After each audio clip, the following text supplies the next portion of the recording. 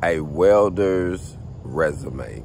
I was talking to a resume specialist yesterday, and she's been doing it for over 30 years.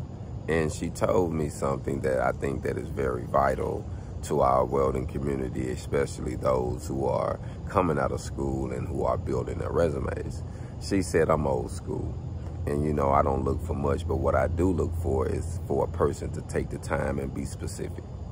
Don't just tell me you work for this job and you did this or that without diving into the specifics of what you did, what type of metal you use, how y'all cut it, how y'all weld it, how y'all put it together, because it might be a client or it might be something that we are looking at specifically, and we might say, hey, he got experience in this specifically. So don't just say I worked at this company and I did there for so-and-so amount of time.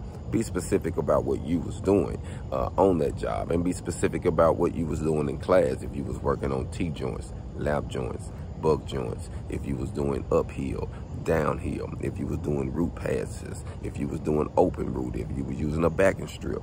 Be specific and tell these people these type of things, because you never know, you know, but they really respect you just being more detailed. So be more detailed. Take the time, because it's your life. Remember this. This is your time to shine, your resume. So don't think just because, oh, I don't want to have too much on there. You don't want to clutter it, but you want to be specific and be most definitely keen to detail, so that way they'll know exactly how to place you with their company.